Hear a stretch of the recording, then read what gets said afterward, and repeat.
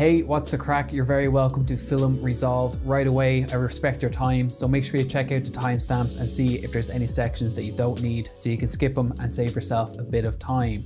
But if you're new here, my name is Lee Dalton. I am a professional videographer and an aspiring cinematographer. And this is a channel where you can learn a wide range of filmmaking techniques and how to pull them all together in DaVinci Resolve.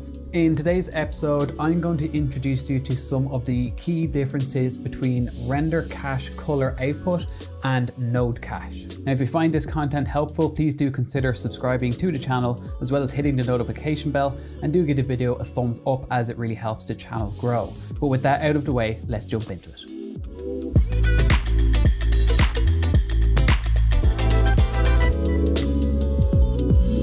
To begin with, if you're a total beginner, let's talk about what cache media is in the first place.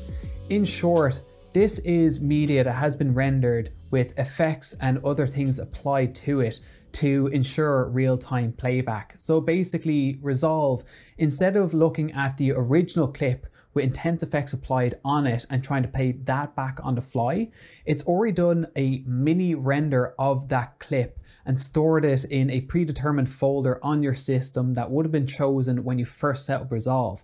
And it's now referencing that rendered clip to play back in your timeline for buttery smooth real-time playback. In Resolve, we have several options and ways of triggering the render of cache media depending on what we need. So whether we can't get real-time playback because of something on Fusion, because we have composited something, or because of transitions, these are examples of ways we can trigger render cached.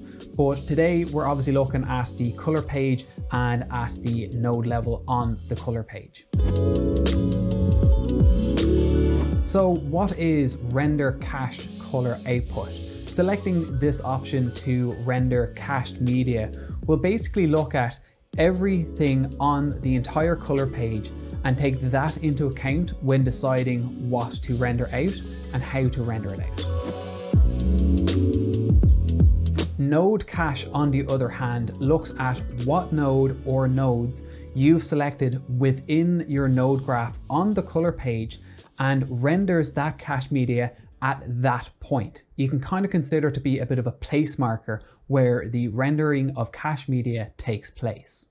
So why is this important for you to understand? And in short, the answer is time. If you're not utilizing this workflow correctly and not understanding it, you could be wasting a lot of time waiting for media to generate for real-time playback that you don't actually need to be waiting around for. Now, this ultimately boils down to the image processing pipeline of DaVinci Resolve. Now, in the user manual, there is a full flowchart breakdown of this pipeline. Now, I'm not suggesting that you need to understand every single step of it. Rather, I'm suggesting that you study it and learn the parts that are relevant to you and your workflow, because doing this, I can guarantee you, will increase your workflow productivity. This is probably starting to sound a bit obscure to you, so I'm going to stop this talking head now, and we're going to jump into the software and look at a really practical example that I very frequently happen upon.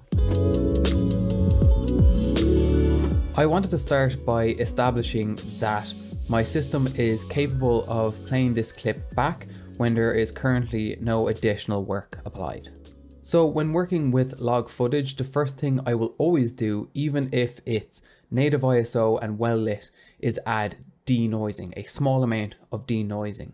But the thing is, temporal noise reduction especially is quite taxing on any system, and as you can see here, right away we're gumming up the system and we're getting dropped frames. So this is where you're going to want to start introducing some sort of cached media.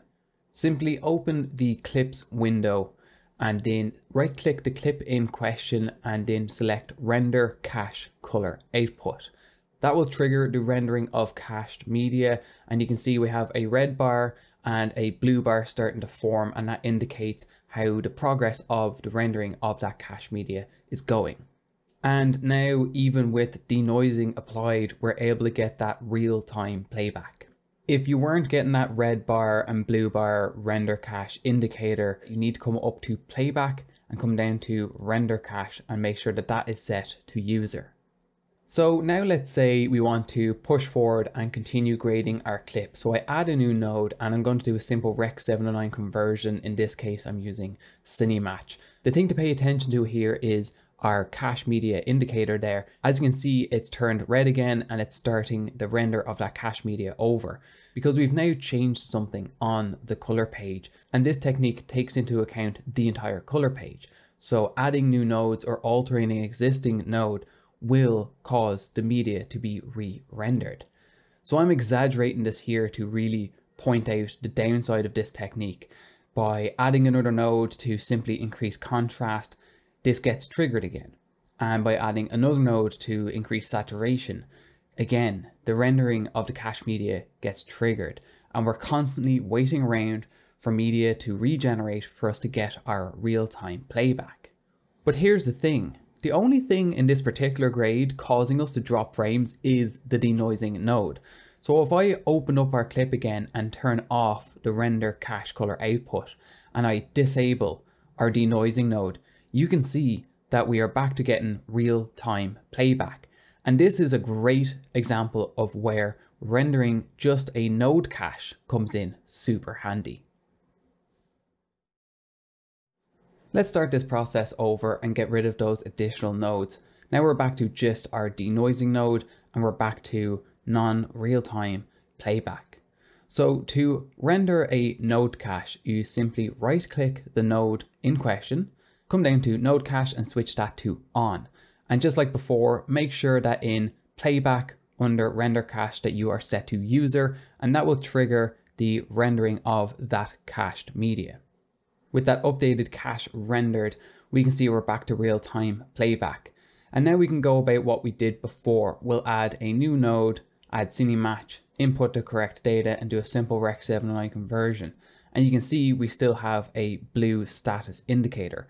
No re-rendering has been triggered. We'll add another node and do that extra contrast. And we'll add another node and do the extra saturation, all still maintaining real-time playback. This technique, of course, does have its limitations. Say, for example, you then go on to use a really intense effect like the watercolor tool. You can see we're back to no real-time playback. So this is a case where you're going to want to update the node cache by right-clicking on this latest node causing you trouble and turning node cache on that node and allowing that to re-render. And once you've done that, you're back into the same situation. Anything done after that node that isn't particularly intensive will maintain real-time playback. There is one last point I want to cover, and this is where I'm going to tie in the importance of understanding to a degree the image processing pipeline that DaVinci Resolve adheres to.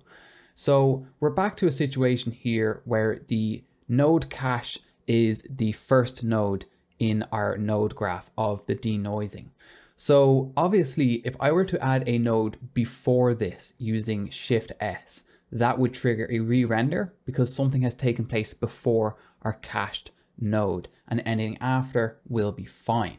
But there is one thing, despite not being able to see it right now, that actually takes place in the processing pipeline before we get to our nodes, and that is the camera raw tab. So if you're working with raw codec material and you update any settings in the camera raw tab, this feeds into that debayed footage, feeds into your node graph and is therefore taking place before the nodes. So even if your node cache is the very first node in your node graph, this still takes place before it and will trigger a re-rendering of that cached media. And again, once that media has been generated, you're back to being able to add nodes afterwards and manipulate nodes afterwards without re-triggering the rendering of cached media. I hope you found this tutorial helpful. Did I miss something that should have been covered? Let me know in the comments below so I know to cover in a future episode, or I can get back to you with a comment.